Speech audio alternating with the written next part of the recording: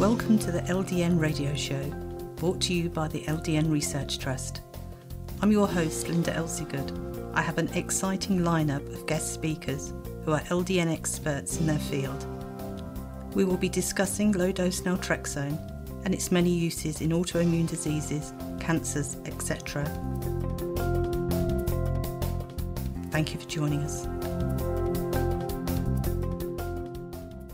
I'd like to introduce to you Dr. Sam Lebsock, pharmacist Michelle Moser, pharmacist Stephen Dickson. A caller who would like to know about LDN and pregnancy. Looks like they are currently on a 4.5 milligram dose and trying to conceive. Looks like she's a fairly busy individual. She lists a few medications that she's currently taking, specifically levothyroxine, bupropion, Vibrid, and Allegra, plus vitamins. And the question is whether or not she could stop some of those medications and only take LDN, if that would help in pregnancy. She, a little bit further down, specifically says that she has already asked a pharmacist and a gynecologist, but they weren't very sure of the answers. So how I would approach this is, I think it's very important to really understand the breadth of a low functioning thyroid condition. I think it's important to not just look at TSH, but also look at some of the other lab parameters. And that's going to give us a lot of information, especially if you're trying to conceive. So we need to look at the free T3, free T4. We need to look at TPO, which is one of the antibodies, and perhaps thyroglobulin as well. And I also like to look at a reverse T3, which indicates how stressful a situation is, because that cortisol can actually allow for that active molecule, which is liothyronine, to be kind of flipped around, and then it becomes inactive.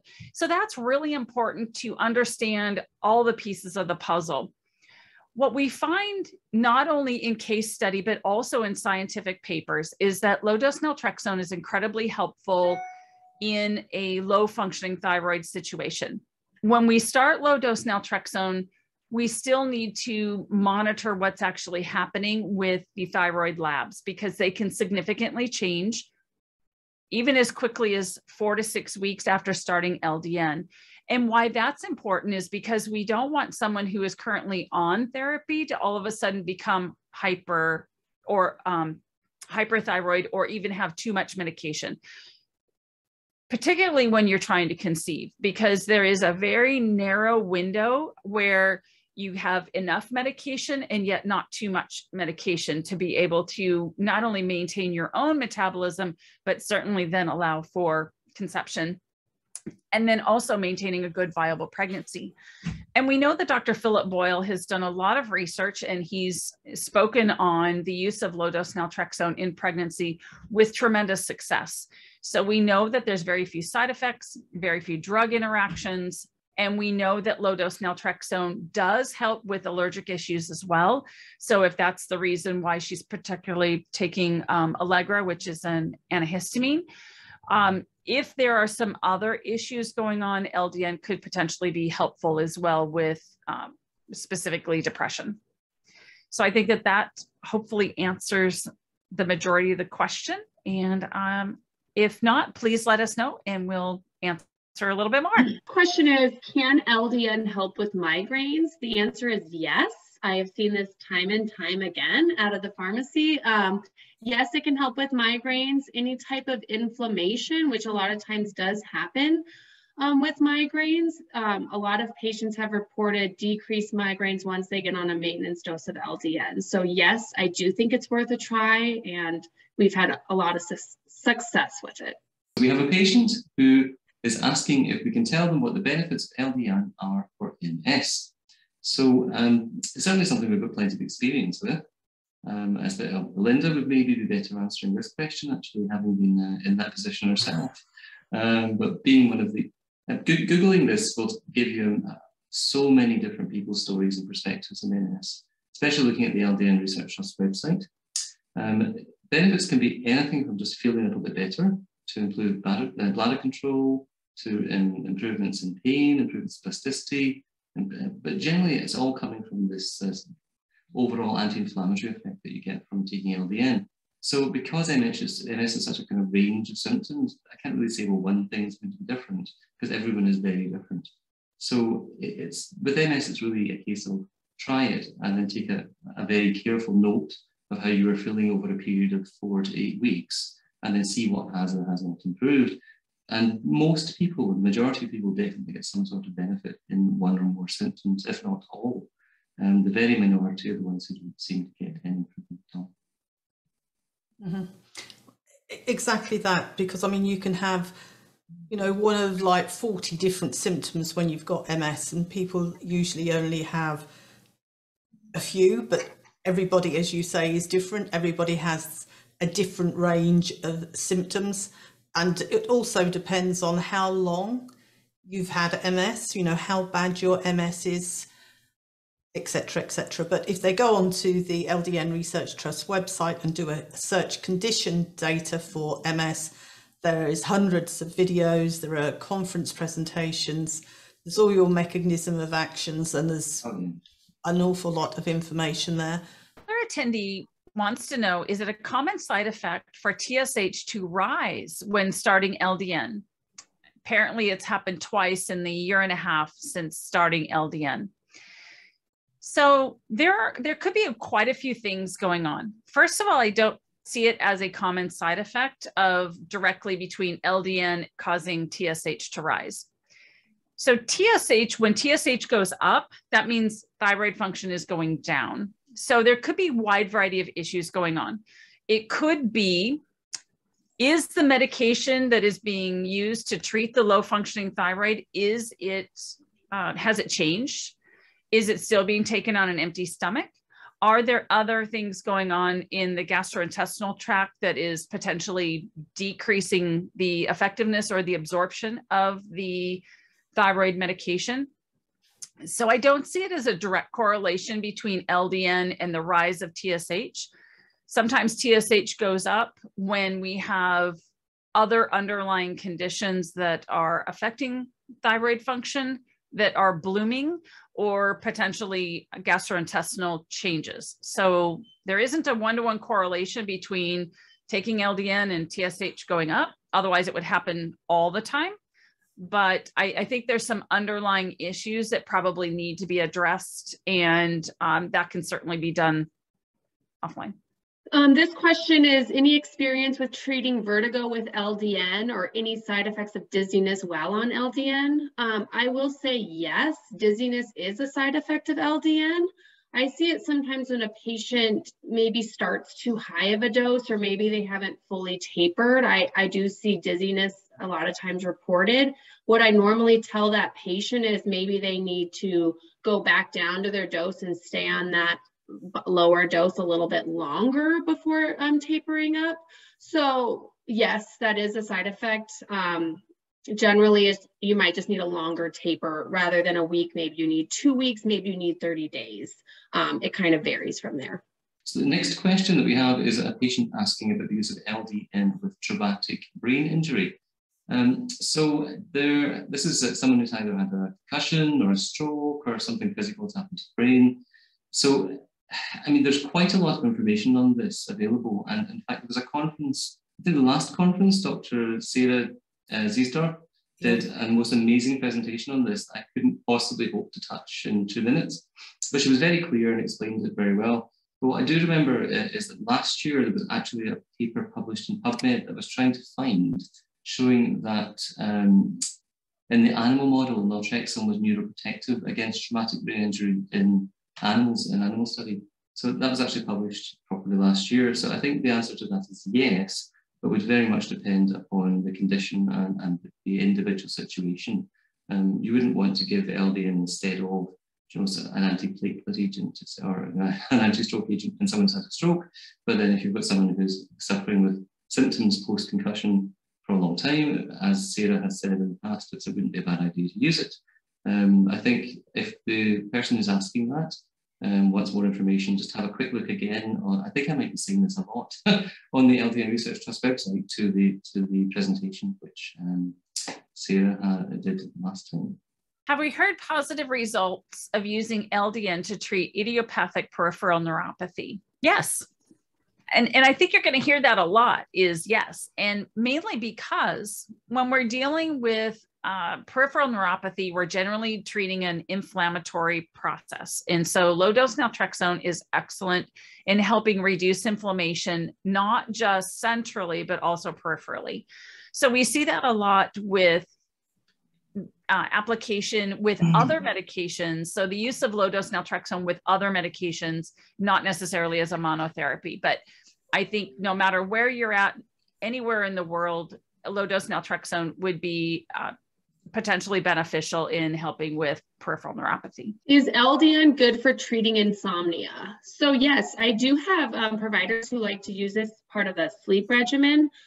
I would say that here, the main mechanism is that a lot of times patients who have trouble sleeping is because there's some underlying issue going on, whether that be autoimmune, whether that be some type of pain, inflammation. So if we can get that under control with LDN, then a lot of times these patients end up sleeping better. And so they have better results and they think like, oh my gosh, my sleep is solved. But in reality, we may have like gotten their inflammation under control and now they're sleeping like a baby. So yes, LDN is very helpful for insomnia and sleep issues. And we see it used quite frequently. And a lot of times these patients, once they're on a maintenance dose, will report it's the best sleep they've ever had. A patient who's asking if it is good to cycle LDN. I've been taking 4.5 milligrams to help with remission. I'm assuming that's from cancer.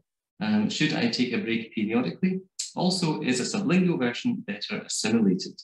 Thank you, patient. So there's a bit of confusion, and I guess there might be a bit of dissension among the pharmacists who are here about breaks in LDN. There was a conference a number of years ago where one of the oncologists spoke about pulsing dosing between LDN and cannabinoids. And that caused a bit of confusion because we all thought, oh, we need to stop LDN for a week to take cannabinoids. But in the conference that then happened the year after, Professor Dalgleish clarified that in the studies that they looked at about cancer cell growth, LDN was already pulsed because it was such a period of the day where you were not being exposed to naltrexone because it was cleared from the body. So the pulsing was really more to do about taking cannabinoids in a pulsed way rather than the LDN. So you're already cycling on and off of LDN every day by having a gap. Regarding the sublingual version, better assimilated, generally most people not, but if you have leaky gut or you have absorption problems or you're unable to swallow tablets properly, then a sublingual version is probably as well, if not better absorbed than the other forms. But from an empirical point of view or from a patient perspective, the sublingual form that we use, we only really use it where patients have had problems with the other formulations. But because in theory it bypasses first pass metabolism, it may help with drug interactions or problems they're having, like stomach cramps or any of some of the side effects people have in the bowel. So that's why we do that. This question kind of tags on to what Dr. Sam was saying just a few minutes ago. Very interested in LDN for sleep, getting to sleep and staying asleep. So to just piggyback on what Dr. Sam was saying just a few minutes ago, LDN can be very helpful for sleep. When people report that they're having vivid dreams, then we know that LDN is actually working, that it's actually getting into those, allowing someone to get into REM sleep, which is restorative, and then we know it works pretty well. So when people have a hard time getting to sleep and staying asleep, sometimes there's other mechanisms or other issues going on. And so we maybe need to look at what's going on with magnesium or melatonin, vitamin D. I mean, there's a wide variety of issues.